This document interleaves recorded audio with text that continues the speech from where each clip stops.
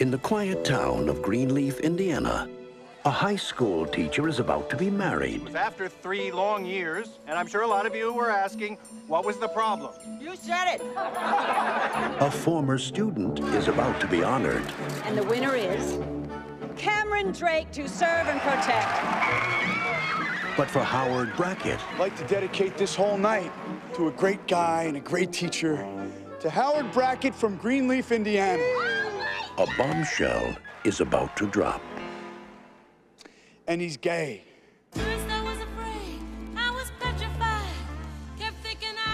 Howard, what is he talking about? I have no idea.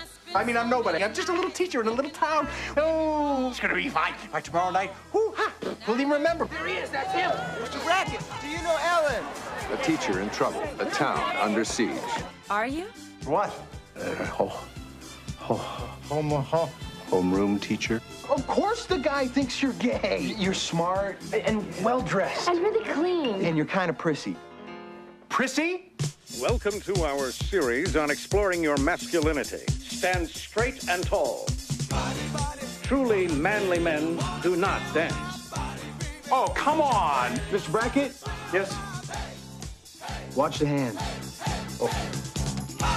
Paramount Pictures and Spelling Entertainment present a story about a man who was pronounced out. I may hire an attorney. I may sue.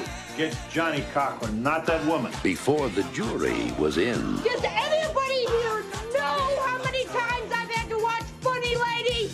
You're our son and we'll always love you, as long as you get married. I need some beauty and some music and some place cards before I die. It's like heroin. Kevin Kline. Look at me. Do I look like a homosexual?